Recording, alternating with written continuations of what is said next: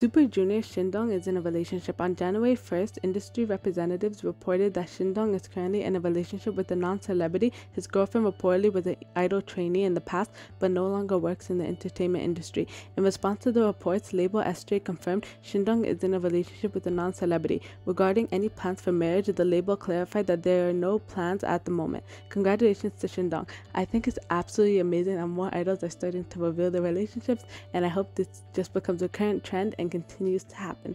What do you guys think about all this happening? Let me know in the comments down below. Make sure to like, comment, and subscribe, and I'll see you guys next time. Bye!